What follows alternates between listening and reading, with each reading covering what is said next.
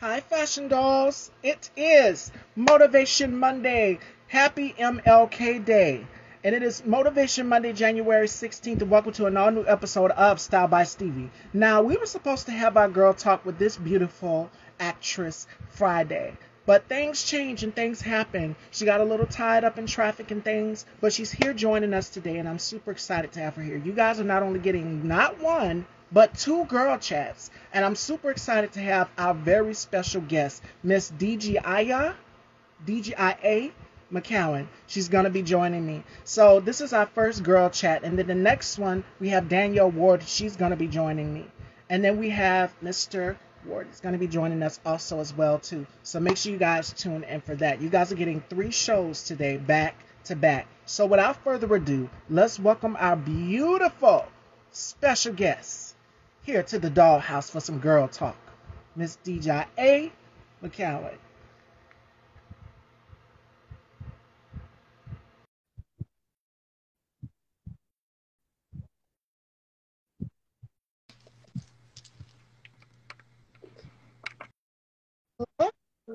Hello, hello, Hello. hello.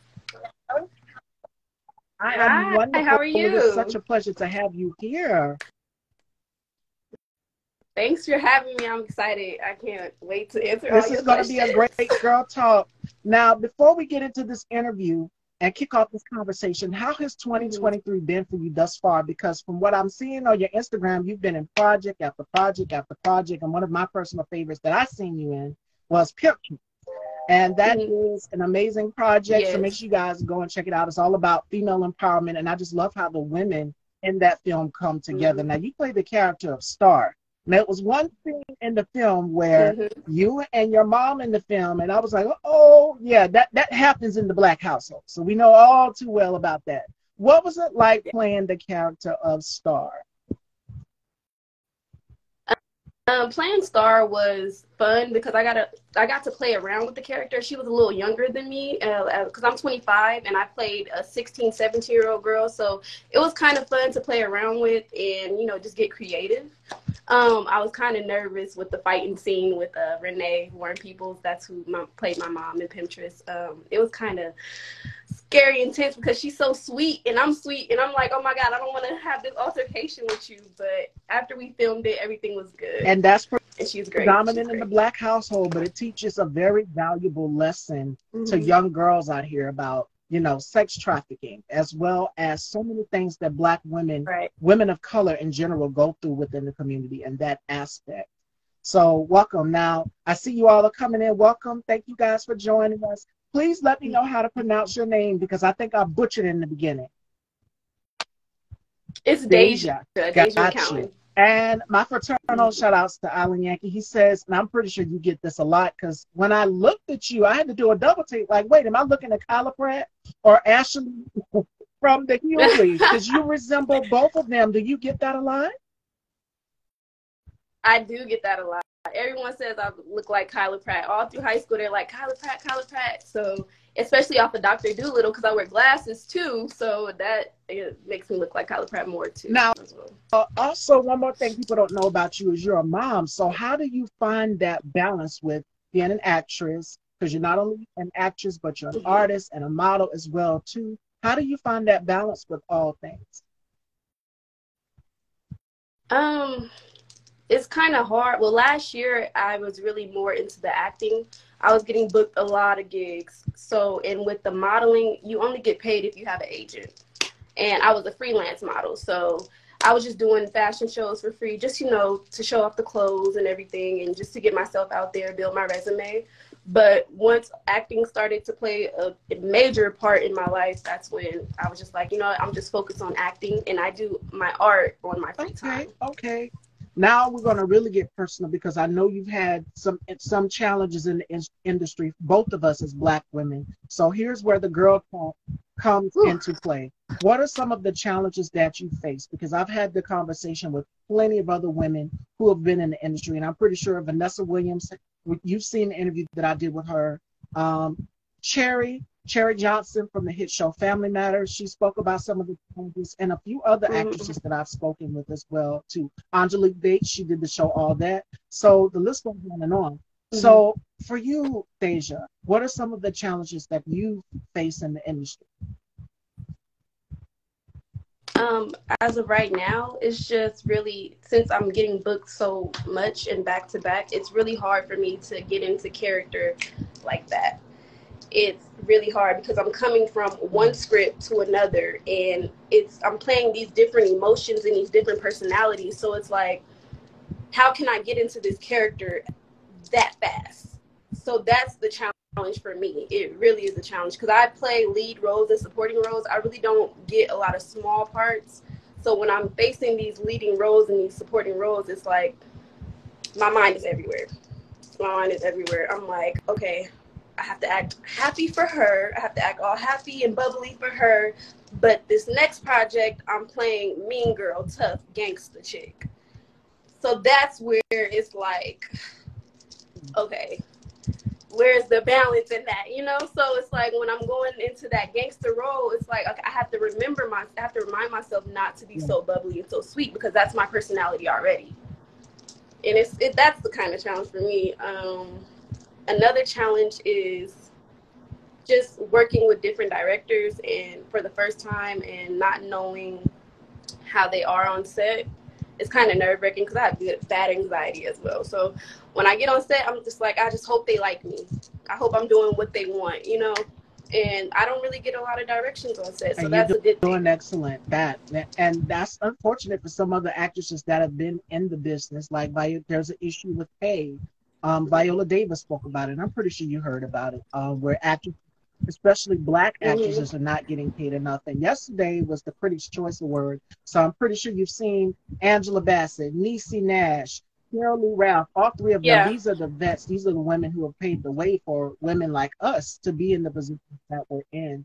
Mm-hmm. And it's amazing everything that they've overcame to get where they're at in their career and have that status of EGOT.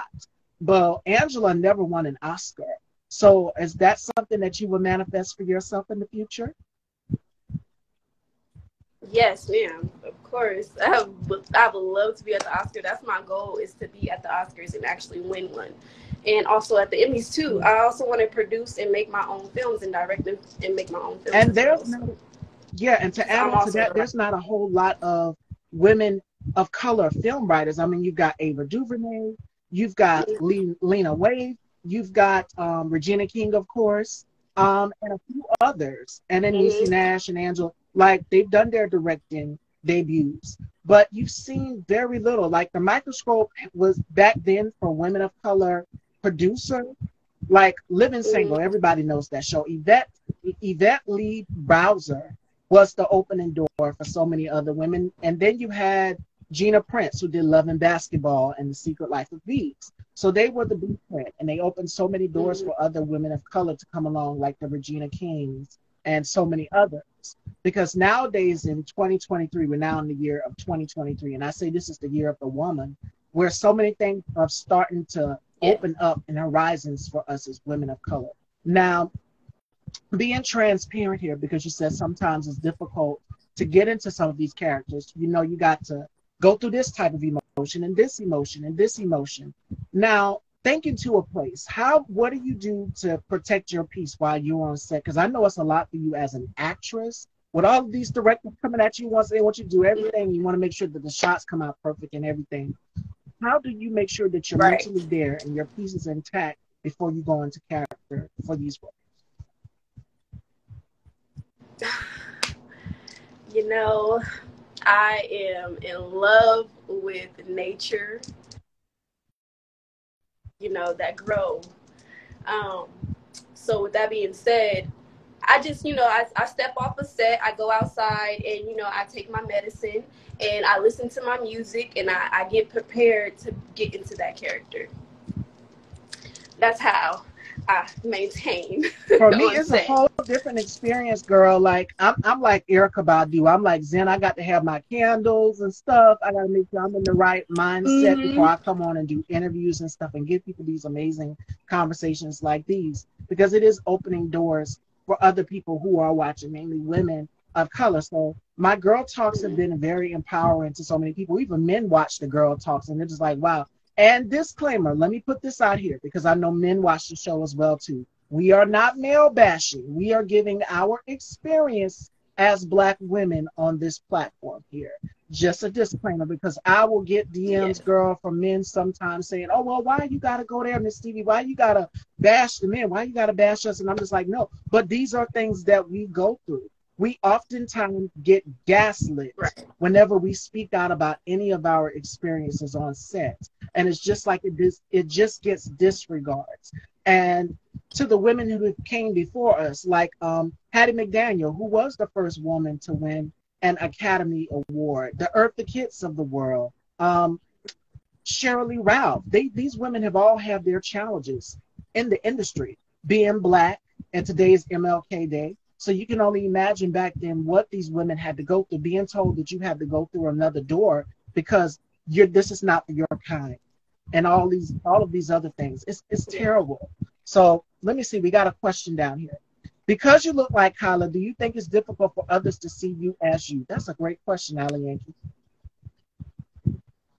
That is a good question. And no, I don't think that, because I tell people all the time, like, there is no competition at all, because everybody is themselves. They're themselves. So when I act, it's like I'm acting as me. When you act, you're acting as you. Whether we say the same phrase or do the same action or the same motion, you're always going to be you, and I'm always going to be me. So I don't think there is any comparison. Just looks, yes, but me and Kyla Pratt, we don't act the same at all. But you both have that bubbly personality. I've seen her in interviews. That's the only thing. But you're your own person. And I'm glad you said that, because that's another thing they try to do to us in the industry as well, too, as women, is they try to pit us against each other. And we're noticing even in the, I'm going to dive a little bit deeper, even in the hip-hop music industry, they try to pit female artists against, oh, Kim is better than Nicki, Nicki's better than Kim. They're all good. And you're supposed to say, I'm the baddest, this, that, and third, because the rap industry and the acting industry, everything is basically male dominated. And it's like women, we have to claw and box and fight our way to the top to prove ourselves. I know for me, I've had to do a lot to keep this platform, to keep it grounded and get interviews set. And I'm going to be transparent and open with the audience here. It has, next time, tell the men to inbox me, Paterno. See? Yes, they don't play about us. We have men who are surrounding us, who are protective of us. And Allie Yankee is one of those men. K-Toops is one of those men. And I'm pretty sure you see him in the audience. But it's good to have men around you to protect you in this industry, and not the ones who are back there orchestrating and pulling the strings and trying to pit women against each other. And I've seen that happen. And I'm just like, even in the hip hop world, where it's just like, yeah, you're supposed to say I'm the best, I'm the baddest or whatever, but you're letting these men, sometimes they be the main ones pushing up the beef, keeping it going. And then for years, you hear it go on. Like, for years, I've heard about Lil' Kim, Nicki. I love them both. I think they're both incredibly talented. I've called Nicki out and held her accountable for certain things. I've called Kim out and held her accountable for certain things. But at the end of the day, they both have to realize that they're both Black women. And in this industry where they spit on us, and it's like the weight of the world is already on our back because we have to tolerate so much. And we oftentimes get gaslit and not believe that things have happened to us behind the scenes. Or they will do like what K. Michelle says, and they will try to pit bodies on. And they'll say, oh, I had to sleep. She slept with me. You know, I slept with her, this, that, and third. And I'm just like, no. That didn't happen. They don't believe you. So, yeah, it's a lot of that in this industry. I'm glad you brought it up, Dejia, because it happens in this industry where we're oftentimes pitted against. And I'll give you another example. Now, don't eat me up, y'all. Brandy and Monica. They have been in the music industry for a long time. Here is two Grammy Award-winning singers, both mentored by the greatest voice of all time, Whitney Houston. And both of these girls had their own individual singing style, coming into the industry young, not knowing what to expect about this industry. And that's leading up to my next question to you, Dejia, because you have a daughter, and she's going to come to you one day, and I'm pretty sure she already has, and say, Mom, I want to be an actress. I want to get into the business. So get ready for it, girl. It's coming. But Brandy had to prep her daughter Sarah for it as well too, and her mom. They went on Arsenio together, and Arsenio asked them, "Are you going to let your daughter become a singer too?" Brandy said, "No, no, no. This industry, yes, this industry. They warned you about this industry and how dog eat dog it is." Mm-hmm. And I don't have any kids. I have no kids. Not yet. It's coming. It's coming. Yes, it's coming. So I'm pretty sure when you get your kids and everything, your daughter's going to come to you and she's going to say, because I've interviewed people who have their daughters and stuff who are already out here acting, and they warn them about the business and the entertainment industry. There's so many programs out here that can help you if you need to get where you need to be. Behind the music, unsung. It used to come on True Hollywood Stories, and you hear actors get out here and tell their stories. There's another show that comes on TV One, Uncensored, and we've seen Sally Richardson, I think Tamar Braxton, and a lot of these other actors and singers get up here and tell their story about what happened. Nia Long is another one. Nia Long has been in the game for a long time. Boys in the Hood, Soul Food, you guys know her, and she's still out here. The Best Man, final chapter, they just wrapped that.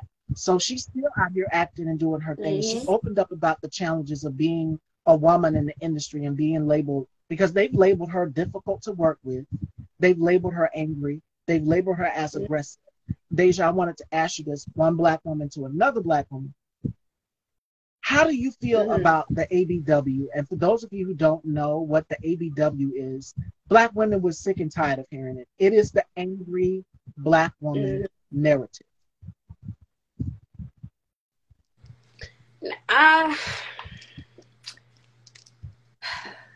ABW it's a very touchy subject because I don't feel like a lot of people know what Black women go through. And especially in this industry, like it's hard. Like you said, we have to fight our way to the top. Sometimes we get overlooked. So in order for us to not get overlooked, we have to speak up for ourselves. And sometimes it may come off aggressive or it may come off wrong. But at the end of the day, like I'm just speaking up for myself because I want to get to the next level. And if I have to push you to get to that next level, then that's what I'm going to do. But I don't like it. I don't like the angry Black woman narrative at all, because it's like, it's not that I want to be angry. It's not that I want to come off aggressive. It's just, you're not giving me my recognition. You're not recognizing me. You're not seeing my talent, and I know I'm talented. So that's how I feel on the angry Black woman narrative, because it's hard out here. It is. It really and is. So many others, like Taraji P. Henson, spoke about, drop the strong. Yeah, I love her and I too. love her. The strong Black woman narrative. There are days it's like you're trying to make us seem like we're invincible, and sometimes we're not invincible. We're not superhuman. It's okay to break. There are days when I don't want to put up the strong Black woman, put on my cape and be the strong warrior. For Black women, that's what's expected to us, and it's been come down to us from generation to generation, from our mothers to our ancestors, our aunts. The women in our family have been expected to do that, especially during the slavery era, when they had us in chains and everything. The women were expected to be strong, to be stoic. Black people as a collective, we were expected to be strong and stoic, and that's just not the case at all. There are days when I don't want to be superhuman. I don't want to put on a cape and save the world. I just want to break down and be vulnerable. And Taraji P. Henson said that in an interview, we're not superhuman, so let that down. The narrative of being a strong Black woman and being the angry Black woman is both dangerous. And I'm going to tell you why it's dangerous, you guys, because it contributes to misogyny. They already view Black women, our shapes, our bodies, our bone structures, our features, all of these things. And I'll give you a prime example. Our First Lady, Michelle Obama, our former First Lady, Michelle Obama, the tyranny that they put this woman through years of being in the White House by saying how muscular her arms look.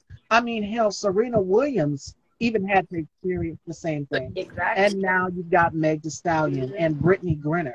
These women of color are facing what's called, and the term has been coined by Moya Bailey, who is a black woman, misogynoir. And what misogynoir is making a woman feel less than a woman by saying she's strong, she's statuesque. Meg is a tall girl. I'm a tall girl too, and I'm tall, statuesque. You guys have seen the photos and everything. That you think I'm small on camera, but I'm a tall girl. I'm like 5'7.5". So I mean, yeah, it's difficult because you have an industry that is full of misogyny already and patriarchy by saying, oh, well, she looks less than a woman. Her hands are big. She looks muscular. For years, that's what Michelle Obama had to endure. And she was all about, one thing I can say about this woman was she was all about making sure that people were healthy. She wanted to make sure that people protect their mental health and their peace. And now that she's not the first lady anymore, she's saying the things that she wanted to say during her time. She couldn't say during her time as first lady, where when it comes to mental health and making sure that you're all right. And she just recently did, I think it was a campaign for her book tour. And she said in the interview, I am me. This is me in the painting. I can't change who I am, but I can work on the things that I need to work on to better myself, to make sure that I am better, that I am good.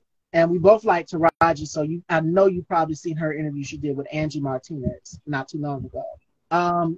She said in the interview, Angie asked her, was she happy? And she said, am I happy? Not really. I'm not happy in the prime of my life.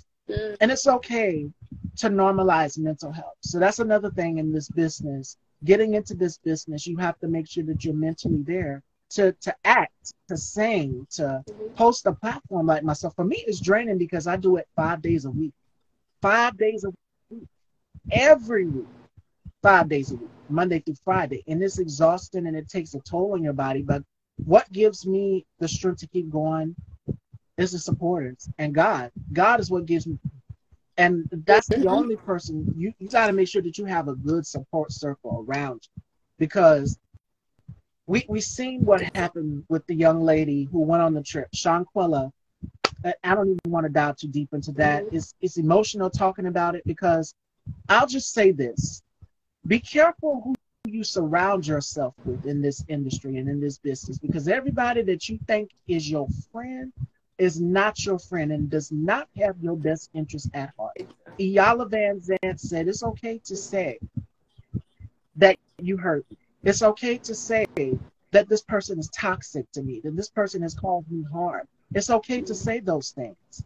It's okay to not be okay in this moment. And I've had to realize that.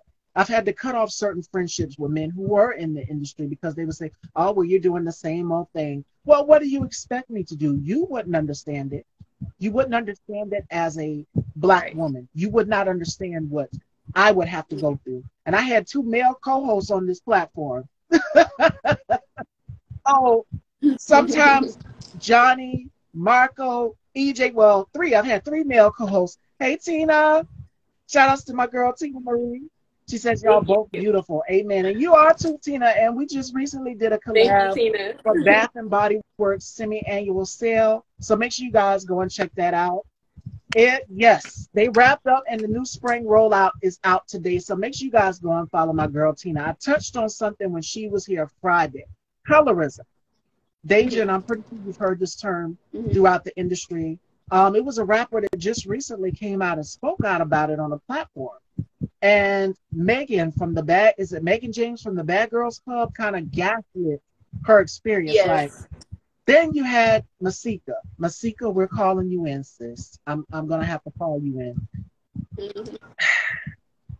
I'm gonna say this because I don't want to offend my light-skinned sisters. As a chocolate sister, all my life I've been called ugly. I have been called skyscraper for being the tallest in the classroom. I have been called tar baby. I've been called every name in the book. And this is as transparent as I'm gonna be with you guys. And do you guys remember, you guys know Atlanta Housewives, right? Do you guys know Kenya Moore and Eva, who's on All the Queens Men? Kenya had to educate Eva on the reunion. This is when Nene was on there, on colorism. Kenya basically told Eva, yes, Eva, you are a woman with lighter eyes, light hair. And we know that as Black women, that's a stereotype against us also as well, too. And I'm going to talk to you about that too, Dejia, is uh, the good hair stigma. We've seen the microaggressions, even in the workplace. You don't even have to be in the entertainment business. You could be working in Starbucks or wherever, or Chick-fil-A. And we've seen videos of girls having to take out their braids, having to take out, ma'am, could you take the fro out? Could you do this? I'm like, no, my fro, my braids is a part of what makes me uniquely me, a Black woman. And that's a part of the Black aesthetic. And I was watching, you guys know, I'm naming all the famous names today, but all of these women had to go through things, escape. Someone in the comments, I was watching one of their music videos, and this was back in the late 90s. Someone said, yeah, I bet that hair salon smell like pink hair lotion. I said, you better know it. If it's not that, Right. Black women, we got it all in our bathrooms. It's a toothbrush for our baby hairs. We've got that ORS, that pink hair lotion, that pump it up spritz, that bumper curl, all of that. And that yes, hot comb on that's the a part of the Black aesthetic. These are things that we are not going to get through. And now everybody's going natural. So microaggression is one thing, but I'm going to piggyback to colorism.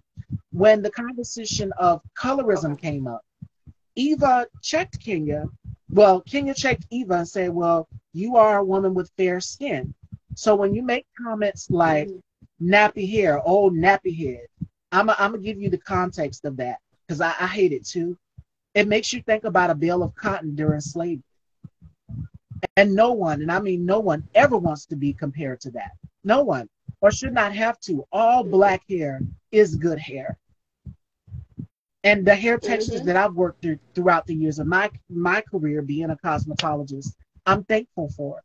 I'm thankful for it. Every shade of melanin is beautiful.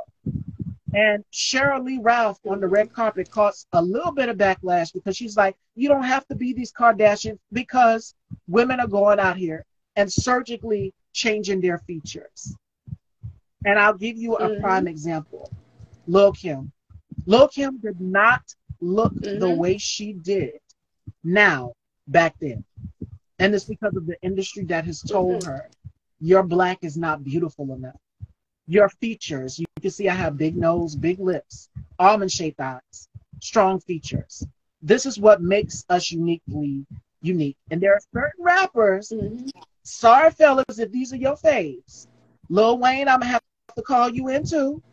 And 50 Cent, I'm going to have to call you in too. We know when these rappers get with certain women in the industry, they do not look like myself, Dejia, or Tina.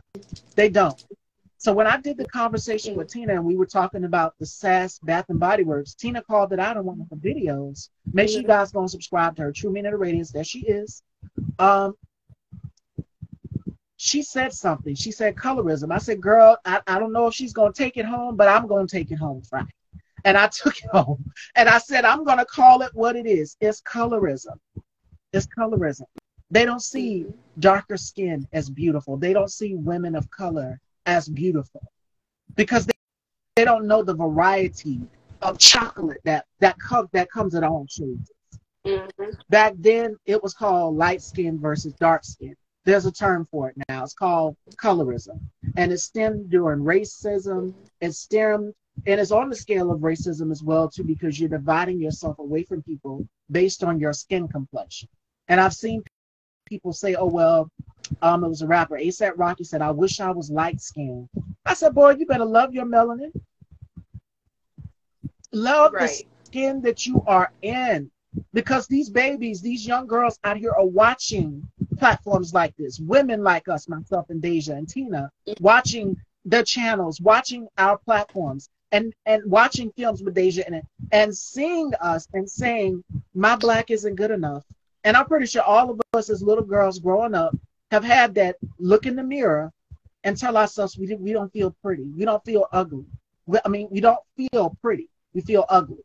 And it's because people have torn us down and broke us down so bad to the point where we don't see our beauty within ourselves. And I'm going to... And I blame the society now and the generation, the the rappers, like you said, the rappers and social media, everyone bashing light-skinned people or mixed biracial people. It's the generation, I feel like, and it's the social media that gets to a lot of people's head that makes them want to change themselves. And there is something called pretty privilege. Women who are desirable. Mm-hmm. So you guys know about pretty privilege. You know about light-skin privilege. Masika put out a comment, and this was not too long ago last week when the rapper got on the podcast with Megan and spoke out about it and said, you know, I experienced colorism. And it's predominantly in the industry because for me growing up, the rappers that I seen that looked like me were Foxy Brown, Lauryn Hill, and maybe MC Lyte. Mm-hmm. These were the women that I seen that grew up, and Meg Thee Stallion as well too, in this era, in this generation. But back then, it was Lauryn Hill and Foxy Brown. All the other girls, Eve, Lil' Kim, they were lighter. They were, well, Kim was kind of in between, but those were the girls that I seen that looked like me. Only thing I don't like about being dark is being, she is very, that's a black thing. That's not a dark skin thing. That's a black thing, yes. I get it too. I get ashy too. But yes, that was a thing back then, not being able to find the correct foundation shade. Now we've got a plethora of foundation companies. Yes. Thank God for Rihanna. Thank God. Yes, Rihanna broke boundaries when she created an inclusive foundation line that created 50 shades for every hue. And now you've got all of these brands. MAC, I don't even know if people still use MAC anymore. Lady Gaga, House of Laboratories, has now become inclusive to women of color as well too. So, and so many other brands out here. Fashion Fair was, you flip through the pages of what? Ebony and Jet magazine, you've seen a Fashion Fair ad. And I'm pretty sure everybody's mom, growing up in the black household, we used to sneak and get in there that ruby red lipstick from Fashion Fair for my mom. That pink packaging is what drew us in. And our mama get mad and be like, oh, that's my damn, that's my damn shade. I can't find it no more. But they revamped Fashion Fair now. And it's inclusive to every shade of beautiful melanin.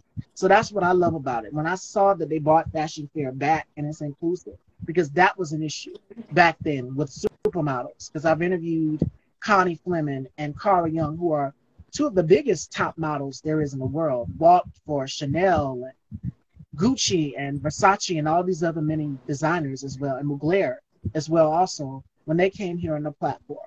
They spoke about how difficult it was being a model back then. And even Tyra Banks and Naomi Campbell said models of color would literally have to bring their own foundation shades and their own hair textures, their own hair products, because they couldn't do our hair textures. And when we go, and that's where we're going off into the next part of the conversation with texturism and what's the other thing? Microaggression. How them not being capable to handle our hair. And I'll give you some more stories because I do a lot of reading. You guys remember Tia Mowry from the show Sister Sister, right? When they first started off, they had their naturally curly texture hair. Notice when they got into their college years, that's when their hair became straight. And both styles look great. I love their naturally curly hair, and then I love the straight hair as well, too. So Tia said it was difficult for them back then, the hairstylists on set, to do their hair because they couldn't find things for their texture. They wouldn't know what to do with their hair texture. Whereas if you were, the other kind, it would be easier for them to work with your hair. It would be easier as nothing. So when I see high fashion companies not being able to work with models' hair texture, it's just like, wow, there's got to be somebody, hire the people who we know how to handle our own hair texture. We know how to handle our own melanin. Exactly. And I'm pretty sure, Dejia, for you, that's the next question. Texturism and microaggression when it comes to hair. Now, for you as an actress, I'm pretty sure you've had your challenges on set too. But there are other actresses as well, just like Kim Fields, living single, said, I wore wigs on set all the time because as an actress, you know, Dejia, that being up under that light all the time can be damaging to your hair. It can be harmful to your hair. So for you as an actress, how do you feel about microaggressions when it comes to Black hair in the entertainment business? Well, I haven't had the luxury of getting my hair done on set yet. I just stick to doing my own hair, and I wear wigs as well. I switch up the wigs all the time. But I feel like there's so many talented, you know, African American people out here that know how to do hair, but I just feel like they're not given the opportunity to get to that point to do people's hairs on set because I guess they don't trust them enough, or I don't know. I don't know why. But like I said, it's just hard for our people to get there. No one's opening doors for them. Is what I Issa feel Rae, like. she said it best. We need to root for everybody that's black. And that includes black makeup on black hairstylists. Mm-hmm. Because we, as a people, POC, people of color, we understand our skin tones. That our skin tones are more, there's going to be more richness in one skin tone. There's going to be more lightness. There's going to be gold undertones. We understand our skin tones. We understand us as a people. So hire these makeup artists that are willing to give us the opportunity to do what we need to do to other actors and actresses on set. Hire the hairstylists that understand our hair texture. Because all the time, Exactly. you know, we're going to wear wigs because being up under that lighting is damaging to your hair. If not that, then it's a lot of curling. It's a lot of thermal utensils. So, yeah, it can literally damage your hair. Kenya Moore spoke about it. Tia Mowry spoke about it. Kim Fields spoke about it. Even Taraji, she said, because Taraji used to do hair back in the day. And she said, I invented this line because being on set, sometimes they wouldn't have products for my hair. And even certain models, there was one picture that really made me so upset, and I cringed looking at it. Everybody knows Naomi Campbell, right? One of the top supermodels in the world. Mm-hmm. What was she known for? Her walk and her signature fierce ponytail. There was another model, another black model, and they had some of the fro in the front out, and they just pinned the ponytail in the back. I said, well, what is this? Why are you not hiring hairstylists of color? You just did her hair anyway. Whereas the other models here, even Victoria's Secret did it one time, and they got called out for it. They posted all of the models, you know, it was modeling sleepwear or whatever. And they posted all of the models with their hair well done. And for the black model, her hair wasn't done all the way. Even on the news channel, I think news program, was it Good Morning America? One of the hairstylists said, you just let the model do, you just did the model hair any kind of way. Yep. The Fashion Nova, these clothing online websites, they just don't do the model's hair. And I'm just like, why? If you're going to pay a model for a job, make sure that you provide a stylist that is capable of doing ethnic hair or African American hair, because we understand us more than anything. And I'm tired of seeing it. When I seen it, I just cringed. And I said, no, that's not it. It should have been slick back. If you're going to do a ponytail, us girls out here, black girls especially, we know that baby hair got to be on point. That slick back for that ponytail got to be on point. And back then, I seen pictures of Naomi Campbell literally sitting in the chair in the dressing room backstage doing her makeup. Not only Naomi, but Tyra, Beverly Johnson, and all the other models. There's pictures of them literally out here doing that. In my opinion, they only hire who understand one demographic to keep the others on a not equal, so equal level. Yes, absolutely. And there's a whole documentary out here on that, how difficult it was for supermodels back then in the 90s, the 80s, and different other eras of fashion. There's a whole documentary that Iman came up with. And Zendaya's in the documentary. Cara Young's in the documentary. I've had the pleasure of interviewing Cara. She's a good friend of mine. And she supports the platform. And there's so many others. You hear them speak out and say, well, I've endured this. I've endured racism. I've endured colorism. I've endured being told that my look is not what they're looking for. And that predominantly happens in this business, in this industry. Because back in the day, you would have to be a certain height. Most of the girls were like 5'9" to 6'1". I wouldn't meet that criteria. So somebody out here said in the comments, DM'd me the other day, not too long ago, and said, well, you can be a model. You got the tall frame for it. I said, no, I could not.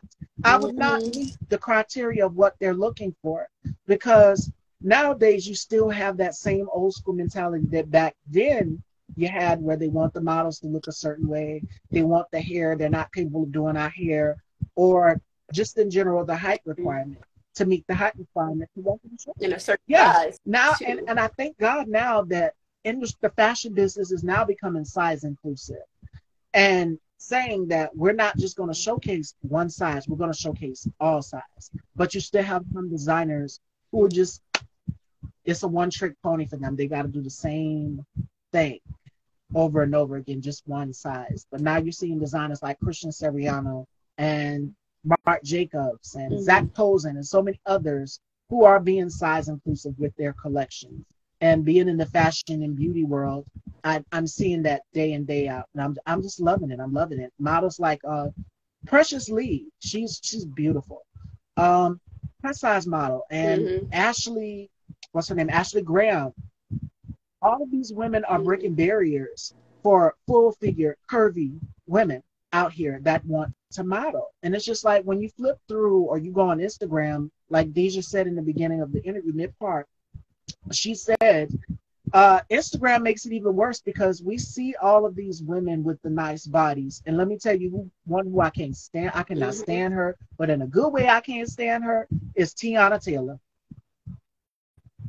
Her body, Tiana's body, it's like you can sit a Coke on top of her abs. It's just like, and that put a lot of pressure on a lot of other women. Like, ooh, how do I get like that? Even Beyonce, after pregnancy, it's just like, how does she bounce back? So it's a lot of pressure on women to bounce back and have the perfect body, the perfect shape. Not only women, but men as well too. They see the washboard abs and they're just like, listen, I'll date a man about Sherman Club size. I don't care, damn. I do not. I do not. But to me, this is what matters, and I want people to take away from this. You are beautiful in your own divine way because God created you in his own divine way. You're not like other people. And I had a conversation with my mom not too long ago, just the other day, and she's saying, you know what? There's nothing wrong with being different. I look at people in the world, and if we were all the same, it would be boring, right? Looking at the same thing. I want to see something different. And there's nothing wrong with being different. A different size, a different shape, having a different nose, a different lip. All of these things that make us uniquely us. There's nothing wrong with that. So love and appreciate these things out here that make you uniquely you, authentically yourself. And Shirley Ralph, I posted in my stories, she said, look at you in the mirror and love you. Love you. Because for years, I wanted to, this is as transparent and as candid as you guys are getting it all. I wanted to get my nose done. I wanted to get plastic surgery. I didn't think I had the most beautiful face. And I wanted to just get certain things about myself. I picked out things about myself that I didn't feel was beautiful. I got things about my lips. But there are women who are literally going under the knife, who are not Black women, to get these lips, to get these feet. So when I seen Sunny Hostin on The View, I'm like, Sunny, you shouldn't have got anything done to your face. You look the same.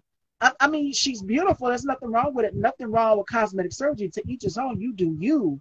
But you're beautiful, and celebrate your natural beauty. And I say this all the time. Makeup artists are surgeons.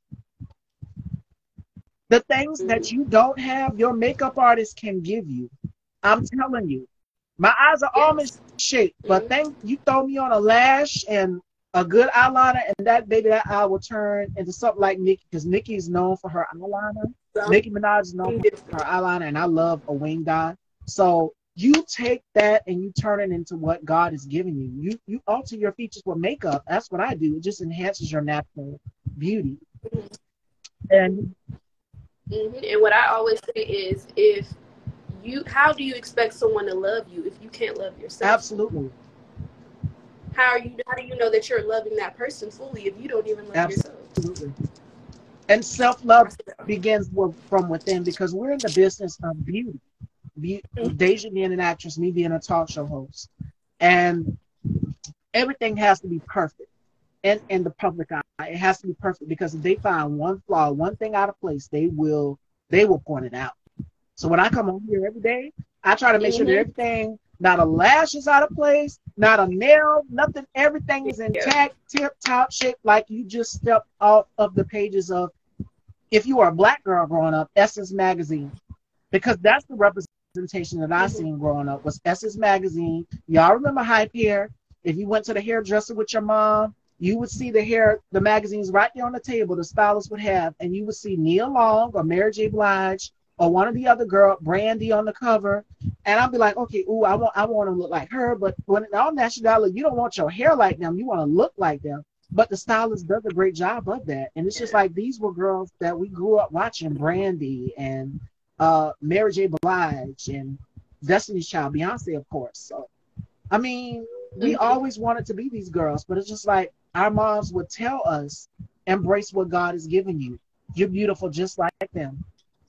Let me see what Alan Yankee said. No shade. We are made in the image of God, but no shade. He blinked and make it. I'm not about to play with you, Alan Yankee.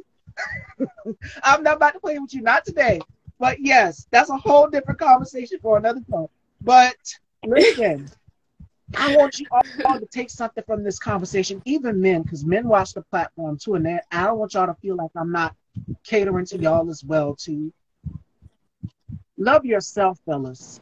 Love yourself, because I know men, they will try to put on that tough exterior, especially black men, our fathers, our brothers, they will put on that macho, tough exterior, where it's just like, I don't feel insecure about certain things about myself. I got to be macho and strong. Listen, talk about it. Talk about it, because there are men who suffer with weight issues. You're perfect just the way you are. Yeah. You don't have to change a thing about yourself. Men go through body image issues as well, too. Not just women. Because there are days when we all look in the mirror and we pick out something about ourselves and we just tear ourselves apart. And I know for me, I was just like, I hate my nose. I hate my lips. I hate everything. Back then in my teen years. Now I'm pushing 30. I'm about to be 30. So I could be somebody's auntie up here. And you're I'm about to be somebody's auntie. And you are beautiful. Too. I said, I'm about to be somebody's auntie. I'm pushing 30 years old. I can't be doing the same things when I was like 19 or 20. Picking out things about myself I don't like. Because I do have a niece in real life that watches me, that looks up to me and says, okay, if she's beautiful, I'm beautiful.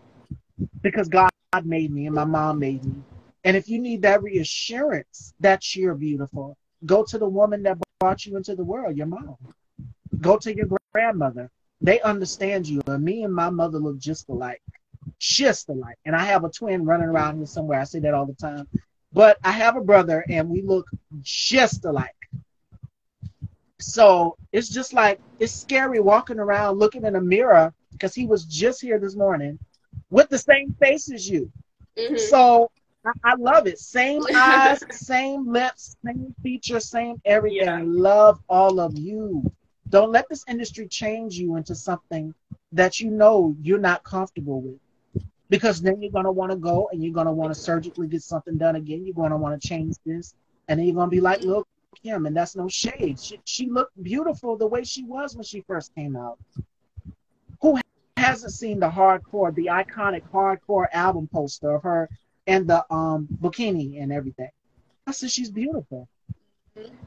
But then as the years progressed, some men in the industry told her, you're not good enough. You're not what we're looking for.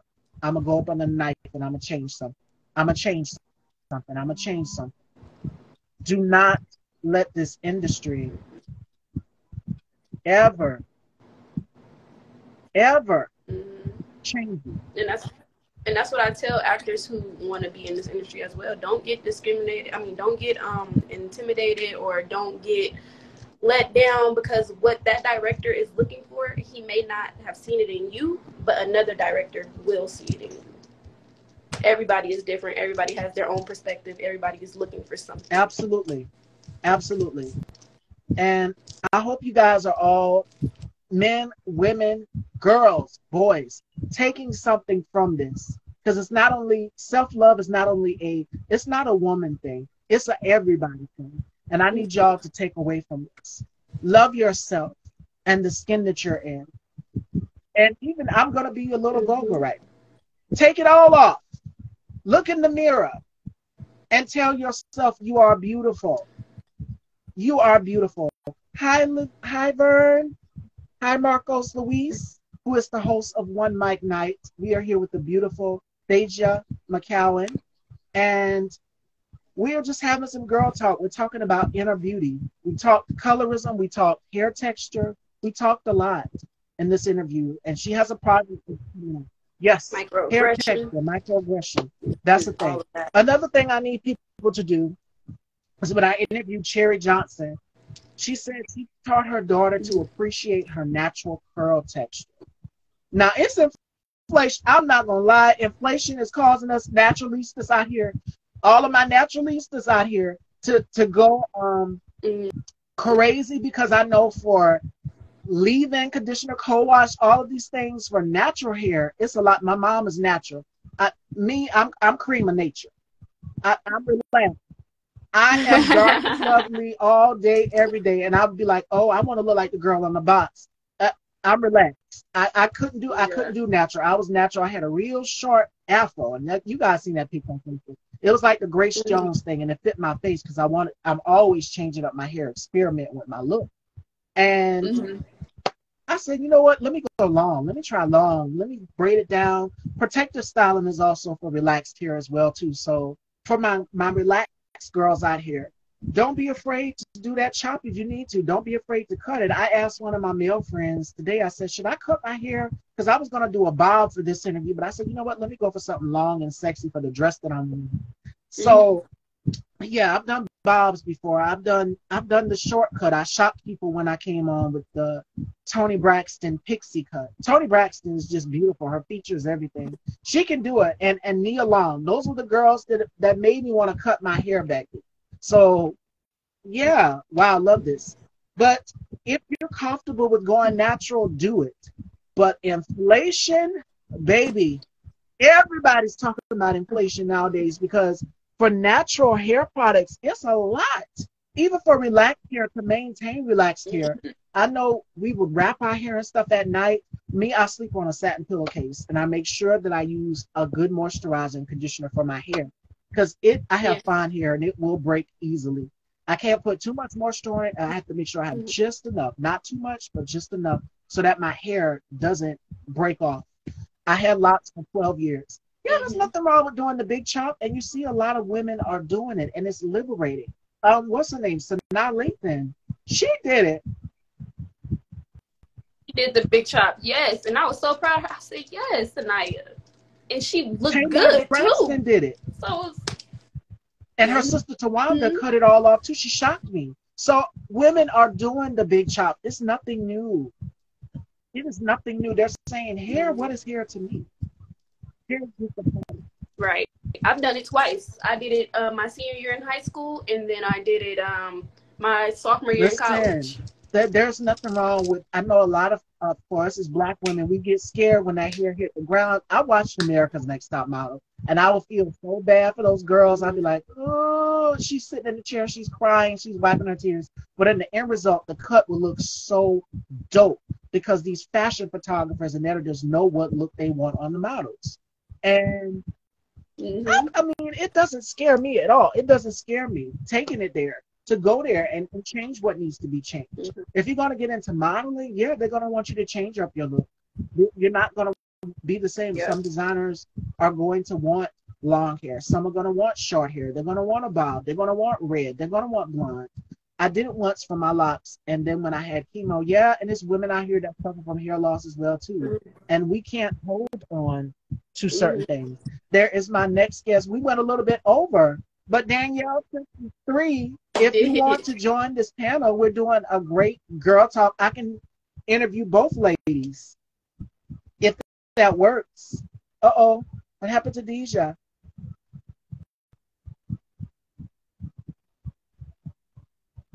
I think she froze on us. This is such a great conversation.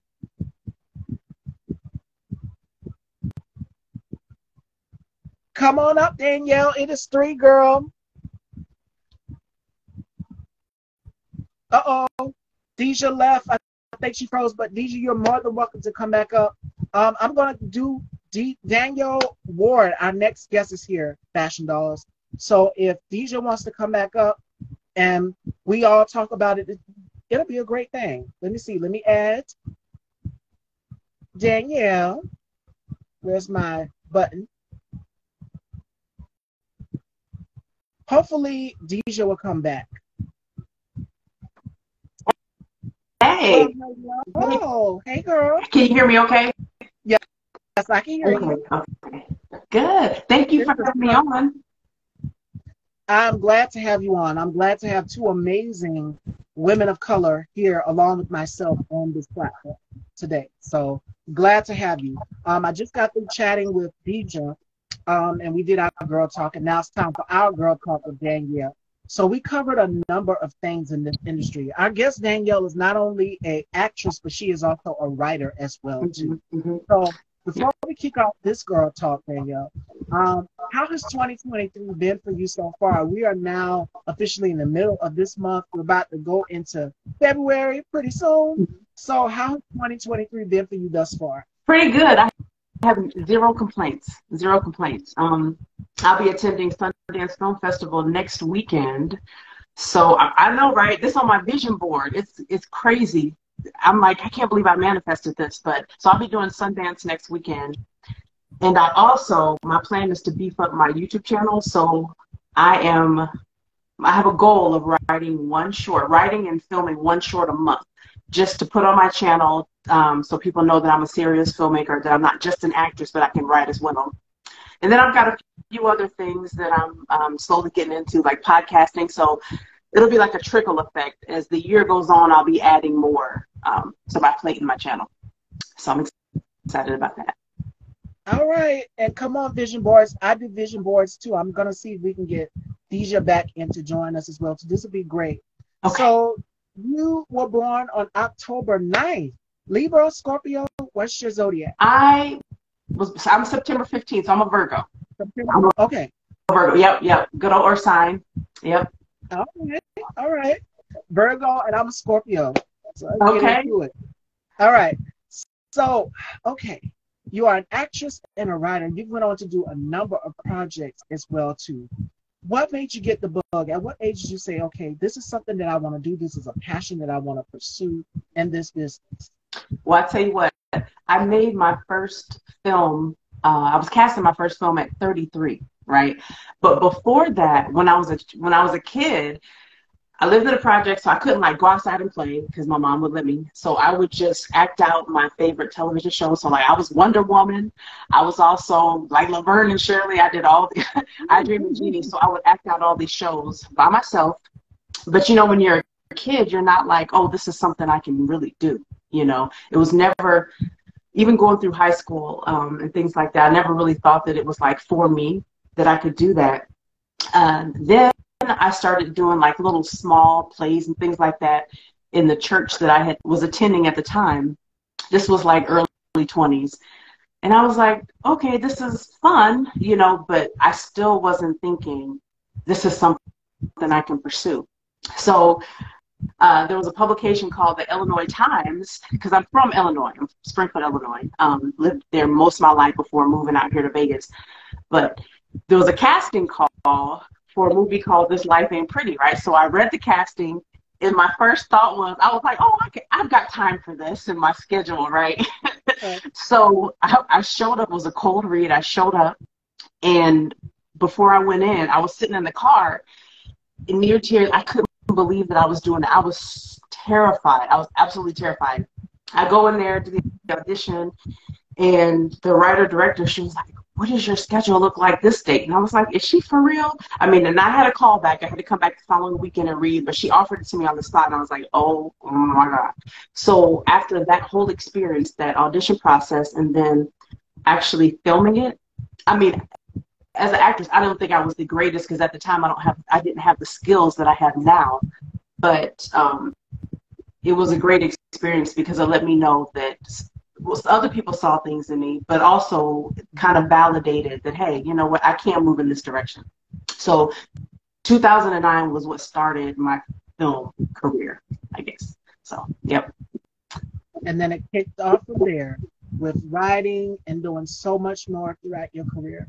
Now, who are some people that you look up to in the business that inspire you? And if you could work with any, who would they be?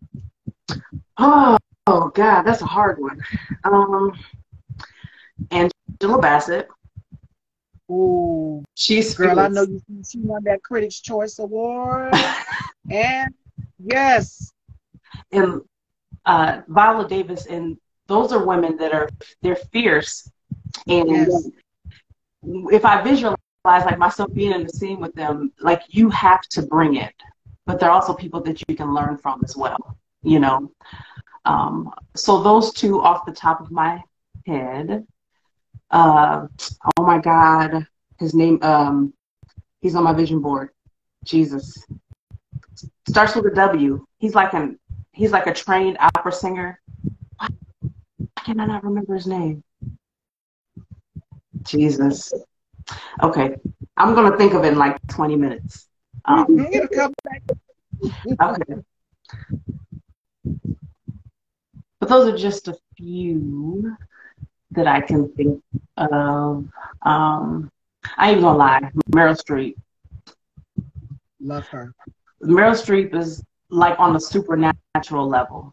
It's kind of crazy. There's like a shift, and it's not necessarily in every movie. And Melissa Leo is another one that's like that, like their posture and things about their body language, and you're just like, if it wasn't for like their voice, you would think that it was somebody else. And that is something I strive to be or do, is be like that kind of actress. When people are like, is that like, I don't know, I'm gonna have to look at the credits and see, because I transform. That's the goal. So Now, you just named three of the most gutsiest women. This is my next question for you, for both of us as women of color. mhm. What does a woman, what does it take, what would it take for a woman to be gutsy in the business? What are some of the characteristics, like the gusto? And what I mean by gutsy is, what type of business ethics does she need to have to be in this business? Because you got to be able to balance it all: acting, directing, and the perfect example would be Regina King. Regina King acts, directs, does it all. So, what advice would you give to young women that are looking to get into this industry? You have to be fearless and have thick skin. And I'm still learning how to have thick skin, you know, because I am a little bit sensitive, but then I also understand the business aspect of it as well. But you have to be fearless and don't care about the no's, and you have to make your own way. Right now, we're at a point where we've never been, where we can create our own content and publish it and get it out there, and we don't have to depend on somebody else's yeses. So I would say the gutsiest thing you can do is just do it, and make those mistakes along the way, because those mistakes are the biggest lessons to learn from. It's different from having somebody say, oh, well, you know, tell you what to do, but making those mistakes, bouncing back, and just keep pushing forward. Absolutely. Absolutely. And I'm going to add on to that as well, too, because my previous guest, my first lady, Dejia, we kind of talked about this, and I'm going to ask you too, Danielle. As women of color, we both get labeled in this business whenever we speak out on something, because that's required also being gutsy as well too. You guys know where I'm going with this. Whenever a woman speaks up and says, okay, this isn't right, this is not, you know, the business aspect of it in regards to pay or anything, we get labeled as three little letters: ABW, angry black woman. What are your thoughts on this narrative being pushed on women in Hollywood and just the entertainment and business, Danielle? It's frustrating because, to me, it doesn't allow us to embody our full human nature. You can be angry, you can be upset, but Black women are personified as being mad or having an attitude, whereas if, you know, our fairer skinned counterparts aren't labeled that way. You know, if they have a problem with something, people listen, or more fully invested in that conversation. And that's something that I don't like, as well as like the strong Black woman narrative. It really does something to your mental health. Like, I want to hug sometimes. You know what I'm saying? Like I can't be strong all the time. And people have to know that and respect that and honor that. But as far as the whole angry Black woman narrative, I think the more that we can actually produce and write our own stories and not care about having a seat at anybody else's table. We don't need anybody else to validate us. And if we move within that, I think we may be able to change that narrative. And these women are breaking boundaries. You've mentioned Angela Bassett. Angela Bassett also is a director. Regina King, Issa Rae, Shonda Rhimes. All of these women are breaking boundaries for women like us to say, okay, if they're not going to give me a seat at the table, I'm going to make my own table in my own way. And Shonda Rhimes did that with shows like Grey's Anatomy and so many others. Back in the day, I was just telling Dejia, Living Single was a very good show. Of course, Queen Latifah. Yvette Lee Bowser, who is the creator of that show, you know, you really didn't see really many women of color back then in that time, in that era, directing and producing shows. I mean, Suzanne DePacy, she went on to do Sister Sister and so many other shows. But back then, it was very little, very little. And it's just like in 2023 and in the early 20s, the 20th century now, we're seeing boundaries shift and doors and glass ceilings are being shattered for us to come into the room, create our own opportunities and spaces for the next generation and the next generation and the next generation of female producers out here. You're seeing that. Absolutely.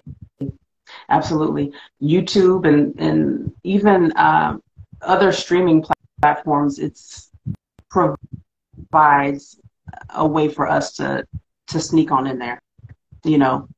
So yes, and another thing, the industry is, I was just telling Dejia also,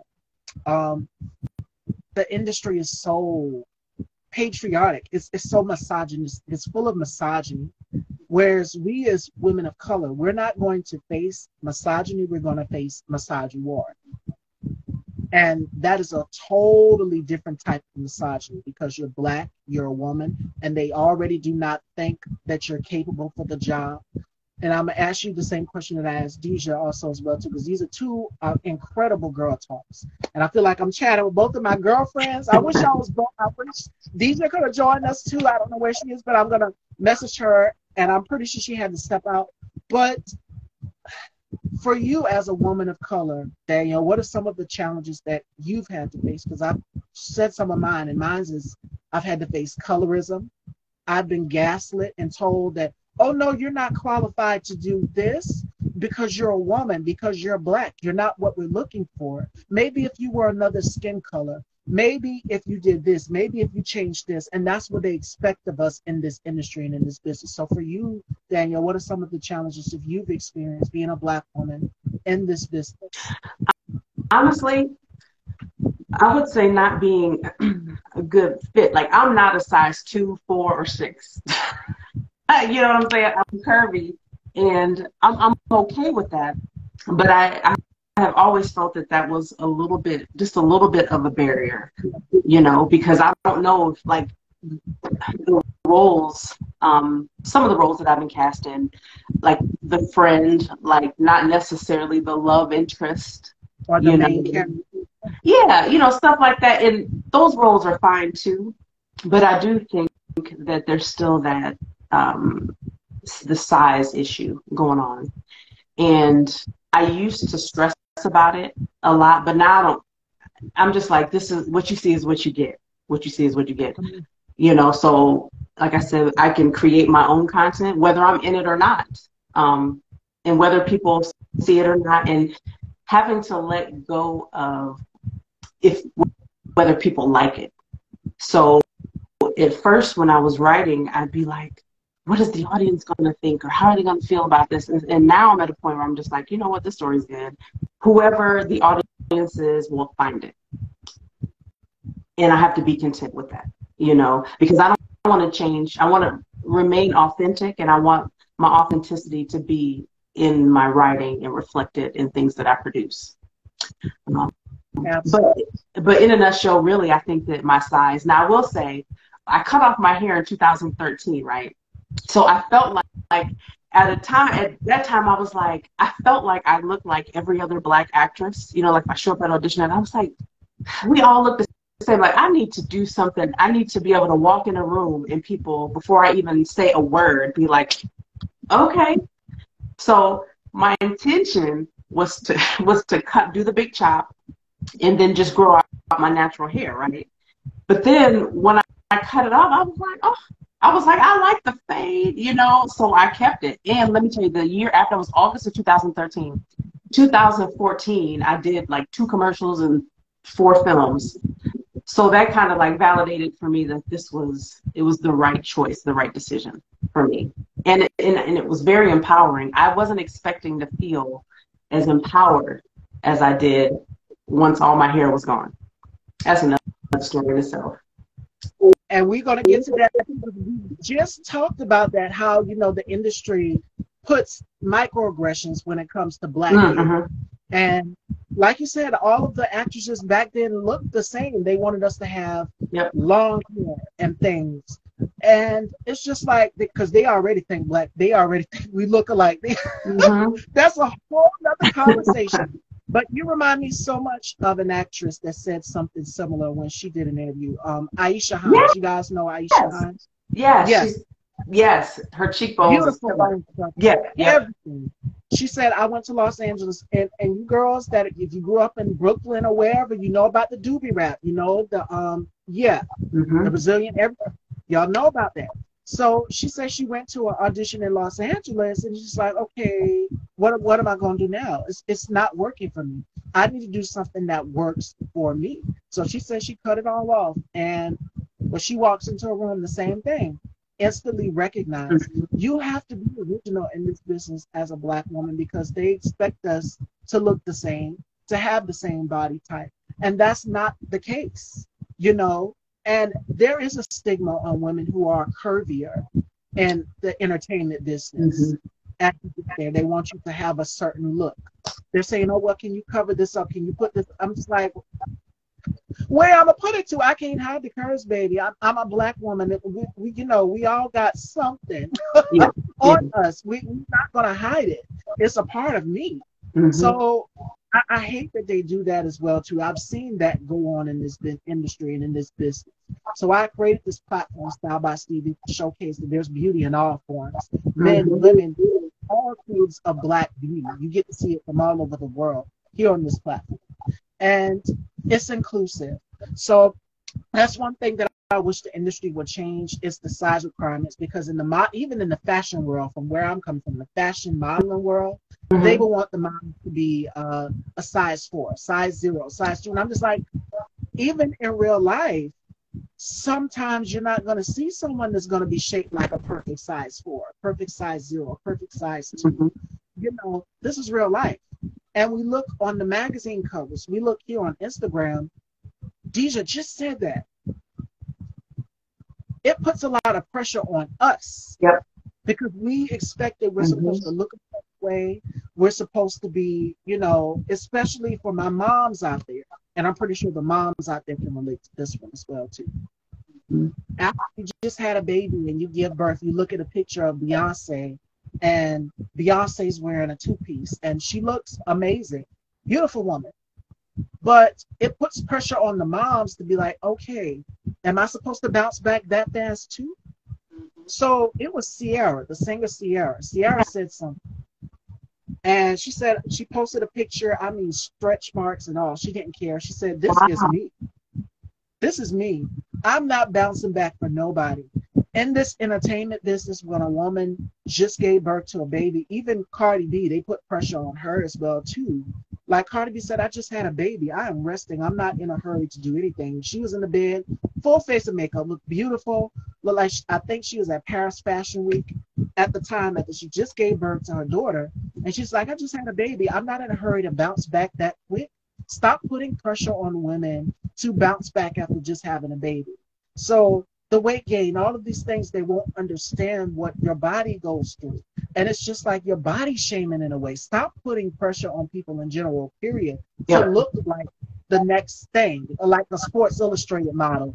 And half of the times they kill themselves in the gym to look like that. I was like, I'm not about to put myself through that and put myself in a situation where I'm not comfortable with Right. me. I want to love you. And that includes the thickness, that includes everything. So that's why I'm thankful for people like Lizzo, because Yep. she's all about body positivity. She's all about uplifting men, women, even teenagers out here go through the same thing as well too. When they take that look in their mirror Mm-hmm. and they're alone, it's not social media or anything. Their phone is down, and you beat them down, beat their confidence down so bad, they start beating themselves up. Yeah. And it's just like, no, there is nothing wrong with you. It's something wrong with that person that's behind that keyboard that's typing whatever they're typing in those comments. You Right. love and you embrace everything of you. I was a shapeshifter. When I started Style by Stevie, Mm-hmm. I had to wash my ass, and I'll try to dig up in the archives and find that picture. I posted a picture and they said, "Oh my God, you were so skinny." I said, "Well, yeah," and I wasn't happy. I wasn't happy. I looked sick. And I said, let me put a little bit, my father was teasing with me. He said, let me put a little bit more meat on these bones.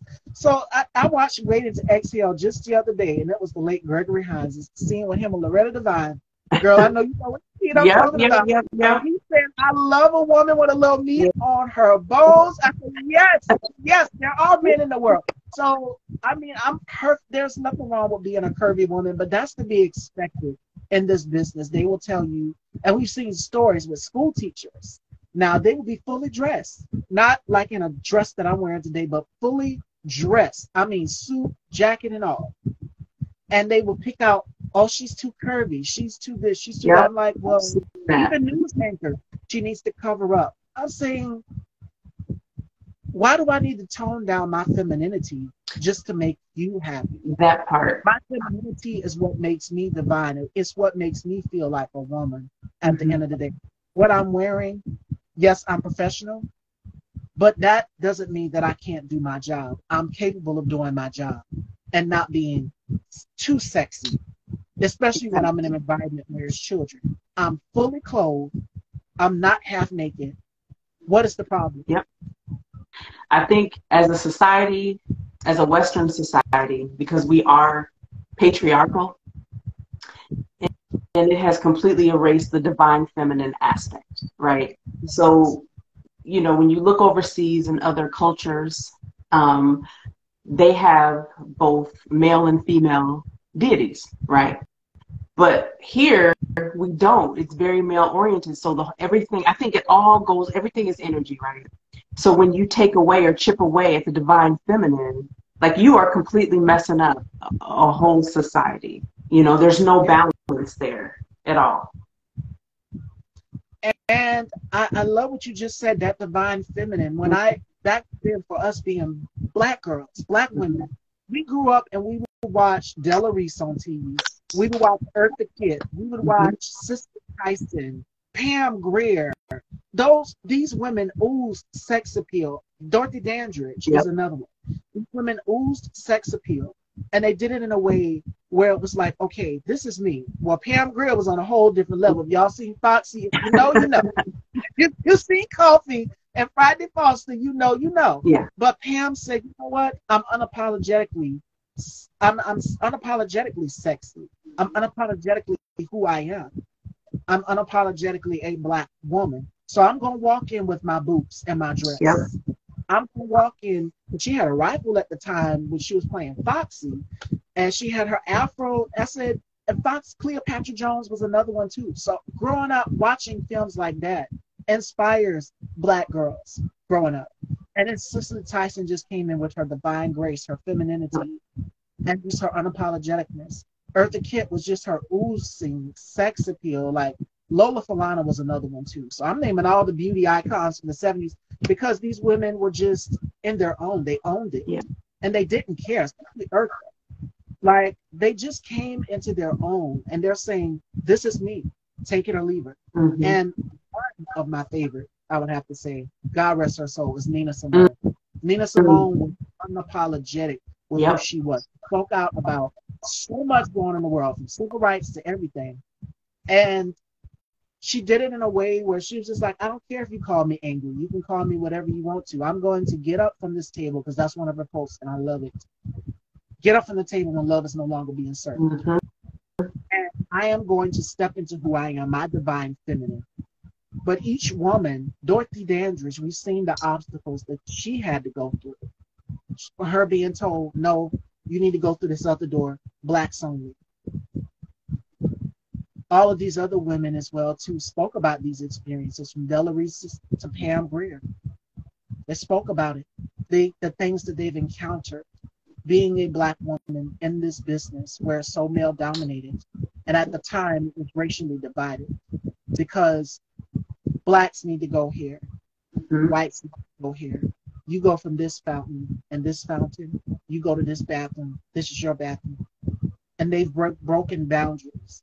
And then in the late 80s, one of my idols, she was so fearless and just unapologetic and wild and bold. And I think I embodied just a little bit of her, was Grace Jones. I knew it. My mom loved her some Grace Jones. Yes.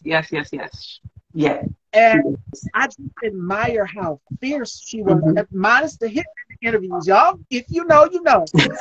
But she was so unapologetic. She came in with her bold fashions and just speaking the truth. She did something in this on XOXO Confidence. I love their channel. I follow Essence Magazine. I follow Madame Noir. All of these platforms that speak up for us as black women. Shout outs to myself. No Sugar, No Cream Magazine, Black Woman Owned. All of these platforms that speak up for us as black women. She said something where I can tap into my softness, my feminine. And she was in the interview looking just as beautiful as ever, because Grace had the jawbones, the bone structure. She was so tall, and she had the legs. Like, everything about her screamed model, because she did model also. And in the interview, she was talking about, I can be soft. For the roles, I play this powerful woman. But in real life, like you said, it goes back to that strong black woman narrative, because we see these type of characters being portrayed on television, and it's just like, yeah, we're kind of like this in real life when it comes to business, but we want to be vulnerable, we want to be healed, we want to be loved, we don't want to be the super woman all the time. And Taraji P. Henson said something in an interview, and that clip is still going viral, about being the strong black woman, where it's like you feel invincible. And it's just like, there are days when I don't want to be invincible. I don't want to have to wear this cape all the time. I want to wear my heart on my sleeve. I want to be emotional. I want to be held. I want to be vulnerable. Yes, black women, we are strong, but there are days when we just like, okay, I'm about to put on me some Patti LaBelle and just start crying. Like, I do not feel like being strong today. I just want to put on some Patti LaBelle or Aretha Franklin and just go in the dressing room or wherever and just start boo-hoo crying. I don't want to be strong today. I don't want to have to save the world. And that's what's expected for black women, even in political positions of power. And we're seeing that with the Maxine Waters and Simone Sanders and our Vice President Kamala Harris. I mean, it's ridiculous that these women still have to endure the misogyny, the misogynoir in high position. And it's just like, you have to be so tough and stoic, because if you break, they're going to say, oh, she's weak. She's not capable of being the vice president. She's not capable of doing this because she's weak. Listen, women were built to be emotional creatures. Even men were built to be emotional as well too. But there are days where we're not going to want to be strong all the time, like the characters that you see on TV, like the Foxy Browns. If you've watched Empire, which was a great show, Cookie Lyons, her type of character. Or Olivia Pope, Kerry Washington. If you know, you know. So these type of characters, they kind of expect black women to be like, and it's just like in real life, yeah, in certain business aspects, we can be like these women, gutsy, head on, and straightforward about what we want. But then when we do that, we get labeled ABW. But sometimes it's going to be, I'm going to take that challenge. I'm going to be labeled ABW, because when I see that something isn't right, especially in the industry that is so full of patriarchy and misogyny, where men will try to, because some of them will try to gaslit your experience and say that didn't happen. You don't know what you're talking about. And I think it was Cam Newton who did an interview, and it was a black female news anchor, and she asked him about a playback or something football players do, and he just kind of scoffed and made his face like, "What do you know about this?" Like, you're not. They try to downplay your integrity. Some of them will try to downplay your credits. Some of them will try to downplay your experience, your resume, because you're black and you're a woman. But it's just like, well, you're a black man. You should understand where I'm coming from, because we both already have strikes against us. We're both black, but we're experiencing different things. Yep. I'm experiencing it because I'm a woman. They don't think I'm fit for it. You're a man, so you instantly, the ball is in your court. Whatever you say goes. Sometimes there's some men that are jealous of you, you know, and your accomplishments. So then they're insulting you. They're intimidated by power. Because they feel, yep. And something, as far as like the strong black woman. So I wrote and shot my very first short film in 2021, right? So right now I've got it circulating at some film festivals, hopefully. I'll be hearing back from some, I think, at the end of this month. So out of everything that I've written, I said, okay, what's the most important thing that I can put out like right now?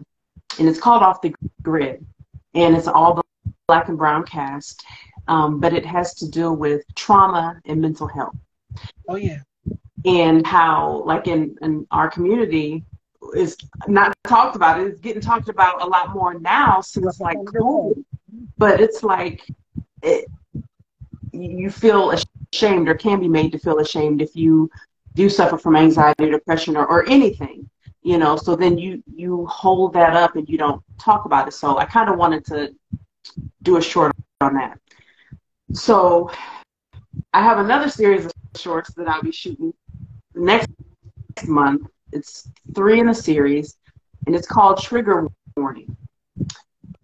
And it's 3 acts, and it basically goes down how depression plays out. So like the first one, Act 1, is called Trigger Warning, The Shadow. And it's like the physical embodiment of depression, like when it sits in. And then the second part has to do with your thoughts, if they go unchecked, you know. And then there's a third aspect, but black cast, because I just think it's so important, because if we don't talk about it, we will sit there and suffer alone, just by ourselves, being our own thoughts, and not reach out to like a trusted family member or a trusted friend or a hotline of some kind. You know, there's help out there, but there's still a stigma of shame. I know some people think that it's, if they reach out for help, they're weak. They attribute it to weakness, but it's not weakness. You know, there's help out there that you have to get. And sometimes I think we need to check our friendship circles too, you know? So yeah, I'm big on mental health and talking about it. And I talk about it a lot on this platform as well too. And I'm glad that you spoke on that, because in the black community, for so long, we continue to sweep it up under the rug. With people that are in the entertainment business who are just like Taraji P. Henson, Jennifer Lewis. On the rap side, Big Sean, the controversial Lil Wayne, all of them, they're talking about my mental health and saying, I don't feel like myself today. Yeah. So if they can say it, I can say it as well too. And people have to get to the point where it's like, I'm comfortable with normalizing my mental health, and I'm not okay with being okay. Because in the black community for years, we've swept it up under the rug. But a lot of people will resort to this. Well, just pray to God. And yes, I am a faith-based person. I'm not, you know. Yeah. But they say, this is my thing. Yes, God can help. But faith without work is dead. God put therapists here for a reason. Talk to somebody. Talk to somebody. There is nothing wrong with seeking therapy and sitting on that red couch and talking to Dr. Phil. And it's like what Dejia and Dr. Phil had the conversation. You got you, I got you. Yeah, you got me. You know, you're going to get got. So, but at the same time, we have to realize that we have to normalize it, talk about it. Because on the inside, it's just like, you guys remember the show Good Times, right? Yep. James, and that's most black men. So in the household, most black men will act like nothing is wrong. And it's not the black men sometimes it's us, the black women. But this episode was about James. And James, I think it was Michael and everybody, they was like, well, Dad, something's wrong. We think you suffer from depression or high blood pressure. And he took that chair, and I don't know how planned it was. He took that chair and he slammed that chair into the wall, and the whole chair broke. He just like, ain't nothing wrong. And then he slammed the door. So when it comes to the black household and what goes on in this house stays in this house, break that stigma. Yep. If it's causing me trauma, if it's hurting me on the inside mentally, if it's draining to me, I am going to talk about it. Yeah. And we have to get rid of that type of stigma that, oh, well, you know, just do this and it's going to be okay. I'm going to be okay. I'm going to be all right. Where some men, they will try to tough it out. And I'm just like, no. But now it's 2023. Men are starting to open up more and talk about mental health. And I'm seeing it on a lot of male-based podcasts. And they're just saying, wow, my mental health is, you know, I feel good. I feel good that I opened up. Open up to us, the women. Open up to the people in your family, your girlfriends, your wives, your sisters. That's why we're here. Your family in general. We understand you. And we have to, one thing I want to say is some women will, I think just as black women, we need to support our black men in that. Yes. And just be a listening ear and not always have an opinion, you know, and just be a support. Yeah, absolutely. Be the rock, and we have to support each other. And it goes both ways. Yep. Both ways. We have to support each other. Meg Thee Stallion even spoke out about mental health. She came to the foundation because of the I don't even have to get into the study, but if you know, I'm glad she chose to protect her peace. And it goes back to what you were saying about your circle. And I said that a few minutes ago. Be careful who you add into your circle, because not everyone you think is there for you is genuinely there for you. They're there to latch on some reason. It's up to you to define that reason for what they're there for in your life. So I have a small circle, and I'm thankful for it. Even Meg, you know, the advice that I would give to her is, you're at peace, baby girl. You're happy. And I'm happy for her. I'm a big Meg Thee Stallion fan. And a lot of black women have supported her. And I support her. We all support her and stand with her because of that trauma that she went through. And I commend her for speaking out and saying that my mental health is not intact.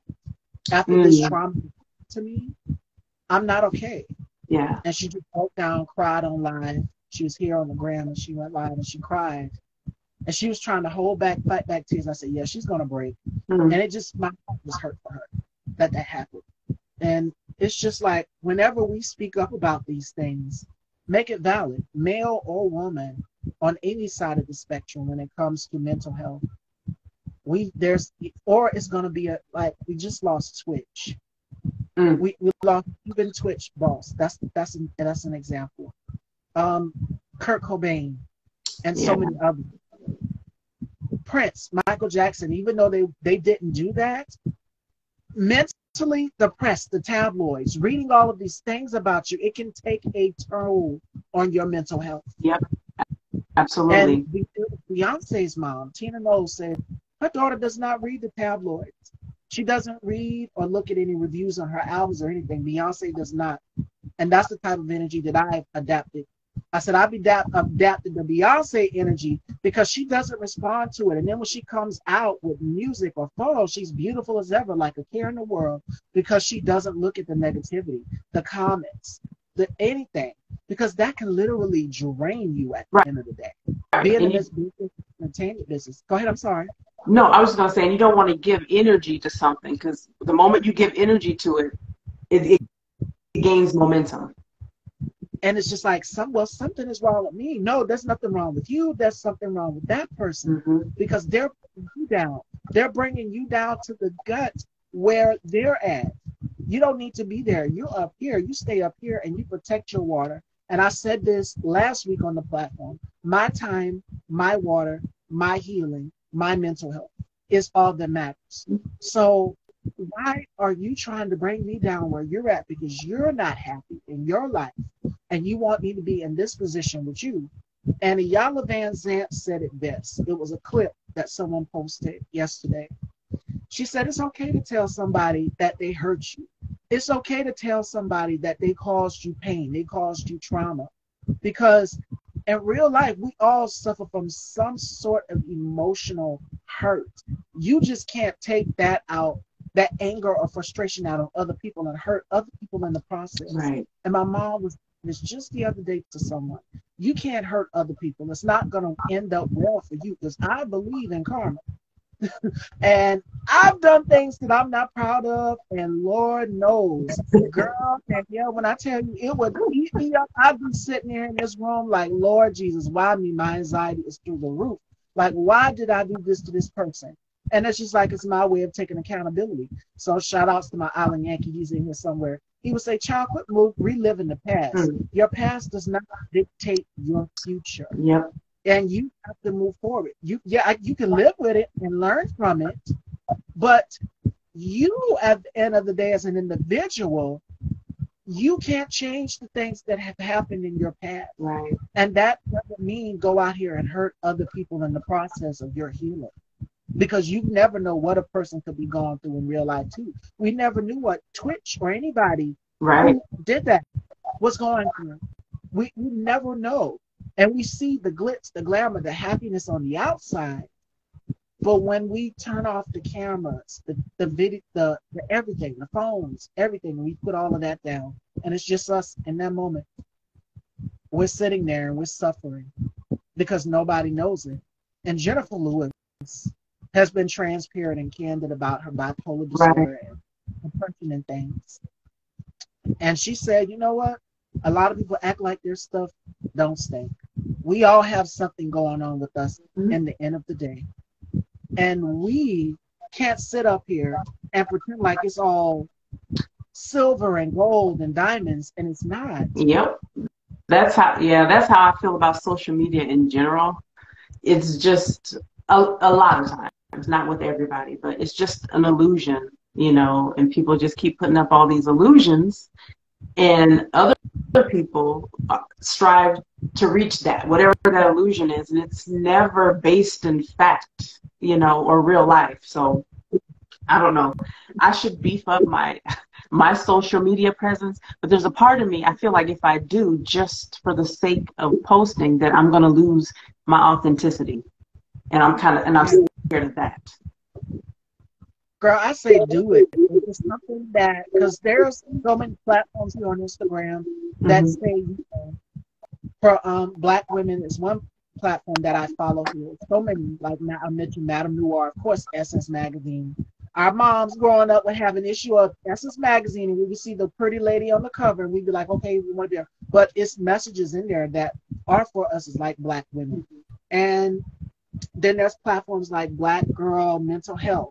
There's a platform like that here on Instagram. I follow them. And they've given the 5 steps that Black women can do to protect their mental health. And I loved it. I followed every one of them. And one of them is protecting your peace, making sure that you're grounded with who you are. You're confident with who you are. Of course, confidence is key. But when it comes to your mental health, and if you're not feeling okay, tell someone, talk to someone. It's okay to normalize therapy. Who was it? Tia Mowry, sister, childhood. She's been in our life and in the limelight since childhood. Yeah. Her and her sister Tamara, and she did a TikTok and she looked beautiful. She was walking down. She had on her heels and her dress and everything. And she said, "This is how I feel after coming from a therapy session," because she went through a divorce and everything with her husband Corey, and they're still on good terms. Like, at the end of the day, they did a post for Christmas, or was it New Year's, and they said, hey, we separated or whatever, but we're doing this for our kids. And it was beautiful. And she said, we're working this out as family. We're doing this together. And then the next few days, she put up something that says, I'm coming from my therapy session. This is how I feel. And she was dancing in the TikTok and everything, because she does a lot of TikToks. And I said, I commend her. Please take advantage of these mental health, these therapists out here. because they're not just here for their own health. They're here to help you. There's nothing wrong with going to a counselor. For years, we as Black people, we have been taught, oh, well, you don't want to look crazy. Don't go to a therapist. But listen, there's other ways that are not healthy that people go through. Yep. That think that it's going to help them. You can drink yourself. Jennifer Lewis said it. You can drink yourself to death. Smoke yourself to death. That's not going to help. It can numb the pain temporarily. Right. But find that outlet. Talk to somebody. And I thank God, because I just spoke with my cousin today. We had a loss in the family. My aunt passed away. And thank you. And she I spoke with my cousin and the rest of the family. We have a whole family group chat on Messenger, and we check in to see, like, okay, you good, cousin, you good, aunt, you good. So I texted my cousin the day before we got ready for the interviews and everything, and I said, how's everybody holding up? I know I couldn't get down to the family events and everything, but how is everybody holding up? Even my mom would ask me, did you text your cousin Sherry? Shout outs to my cousin Sherry. Did you text this person? Did you text that person? I said, yeah, I texted them to make sure they're good and okay. And I try to make time in my schedule, because being in this business, the entertainment business, like, you're busy on the go constantly, but you still make time for family. And my mom, she always instilled that into me. She said, no matter how big you get, you can be on Oprah level. I ain't there yet, because I don't have Oprah's paychecks, but listen, it's coming. I'm manifesting it. Whatever's coming in the universe. But I said, no matter how big I get, I will always make time for friends and family. And I've always stayed the same person that I am. Even some of my classmates from school will be like, wow, you've changed. There's something different about you. You look different. I say, yes, I found a good makeup artist and hairstylist and all of that. But I feel happy and confident with who I am. Yeah. When we were together, I wasn't happy because I was bullied. All of that trauma that lived with me throughout childhood, on now into my adult years, I've learned to let it go. And the people that used to put me down, that used to bring me down, that have watched me and bring me in that place where it's just like, but now watching me grow, as we say, glow up or whatever, to see the success that I have, they now want to come around. And I'll just be like, God bless you. Thank you. I appreciate it. But I don't have anything bad to say about you. But keep it moving. I can't. Yes, just do what you do. You're doing. I thank you for moving. You watching the show. You watching the platform, and you're taking something from it. But hey, we were kids at that time, and I can't blame myself because I wasn't a part of the. Well, I wasn't the blame for it. I was the one that was being picked on. So, hey, when you're children, you do as children. When you are adults, because I'm pushing 30, and I was just telling Dejia this. I said, I'm about to be so pretty soon. I'll be somebody's auntie, and I said these are things that I do not want to live with me in my adult years, because trauma can haunt you in your adult years. I'm telling you. And you pass it on. Yeah, it's like a legacy. And there were certain things, like when I moved from Illinois here to Vegas, I feel like I was breaking, I don't want to say necessarily generational curses, but kind of, because I was completely starting fresh, figuring out, okay, this is my life. I got one go of it. It's now or never, So I came out here to figure out, to hear my own voice.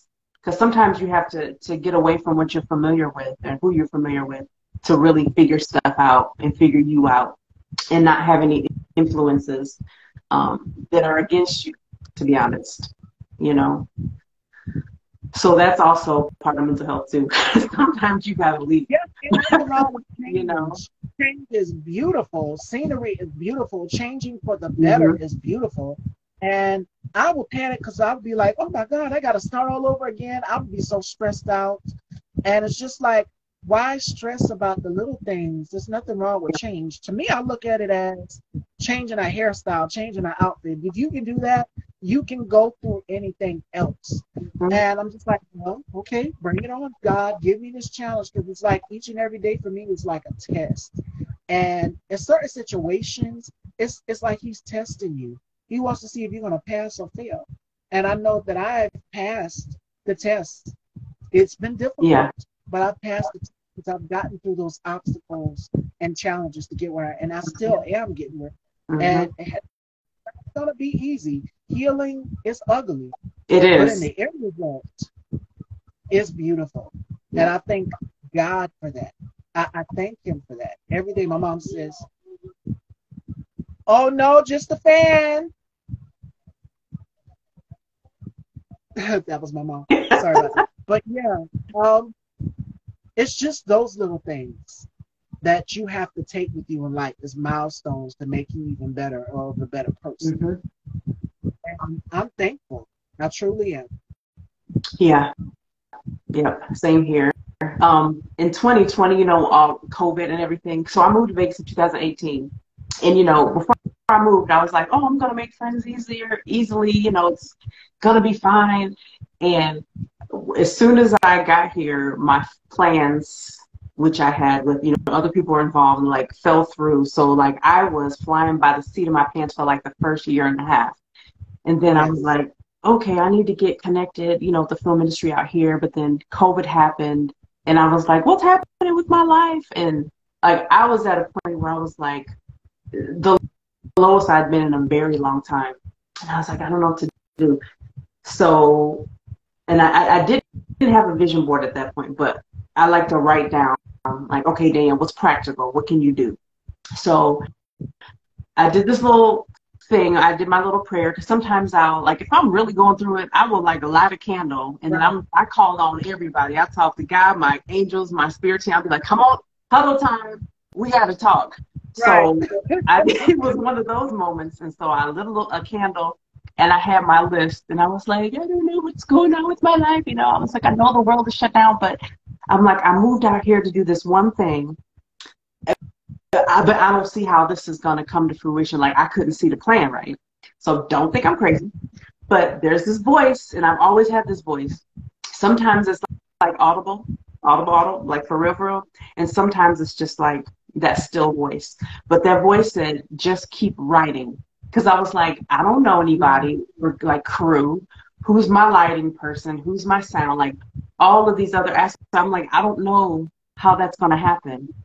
And that voice was just like, keep writing, right? So I was like, okay. That was October of 2020. After that, then I started meeting people. Little by little, meeting people. And in hindsight, I'm like, wow, my team just started coming. That kind of thing. And I'm like, this is crazy. Like one of those things or of stories that I'm like, people wouldn't believe you. Some people just wouldn't believe you. That happened. So I felt like me moving out here was like a big faith move. And it was something I had to do so God can be like, okay, she's serious. She's for real. Now I can start adding things and putting things in order. So it's quite a ride. And I don't always know what's going to happen, which is crazy. Being a Virgo, I like to be in control, and not having control and knowing certain outcomes is kind of makes me crazy sometimes, but I'm thankful because how things turn out are better than I could have even prayed for and asked, So, yeah. And here I am about to go to Sundance. Crazy. There's nothing wrong with that. And Sundance, that's a major achievement. So those inner voices, your gut instinct. Oprah said something in the extent of following your gut instinct. So that inner voice, that's your gut instinct telling you, I need to make a move. I need to do this. So listen to your gut instinct. It never leads you wrong, people. Yeah. Especially if it's a career move or a business venture that you want to go for it. And I'll give you an example. Dwayne "The Rock" Johnson started off with $7 in his career, and he went on and did what he had to do. And look at him now. $7? $7. Good Lord. $7 to his name, and he started off in the business. What, of course, we know him as, the wrestler. And then he went on and did what he had to do. And look at him now, right on the big screen. He's still a big screen. So you have to start somewhere. You have to take that, and that's because he took that leap of faith. He did it on faith. Going into this business, some people quit their jobs, and it's just like, okay, what am I going to do now? I done did it now. And then in the end result, you hear them oh, I'm going to be on this. I'm going to be working on a Spike Lee project. I'm going to be working with Ryan Coogler on Black Panther. And all of these major things start to happen. So, no, I'm not like Beyonce. Beyonce got one line in was it Break My Soul? And she got in trouble for it. She said, I just quit my job or something like that. I said, and everybody's like, no, no, do not take Beyonce's advice. But hey, she kind of got a point there. Yeah. I'll say why.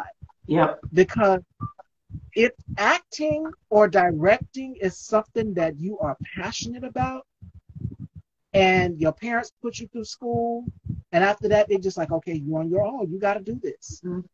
You got to do what you got to do. Yeah. If you got a job and you just like, okay, I want to make that move, and then you might, just might. You never know where the gold ticket can lead you, because you even remember on American Idol, they would give you that gold ticket, to Hollywood? Mm-hmm. You never know where the golden ticket can lead you, where the door could open. You got to start somewhere.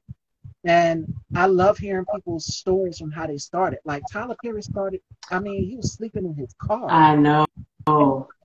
Story. So you have to start somewhere. And I know people are like, well, it takes money, but you have to do something. If it's working someplace, you have to find something to do that you're passionate about. And you have to invest in yourself. Take those acting classes, take whatever online classes to learn the skills to take you to that next level. Absolutely. Mm-hmm. Absolutely. So you have to start somewhere. And look at our girl Danielle here. She is going to be at Sundance, and that's a major achievement. Yes. So I'm excited about that. I get my hair done tomorrow. I'm like, this is like a week longer than usual, so I'm just like, ah. But yeah, I'll be blonde and more closely cropped tomorrow. Okay. All right. And yes, that's a big achievement. So if this is living proof right here, this platform. If this is something that you're serious about doing, acting, singing, dancing, directing, go for it. This is your year. 2023 is your year. And it's my time. I say it's my time, my water, my energy, my presence, my blood, sweat, and tears, and everything that I put into my craft. If you're passionate about doing it, go for it.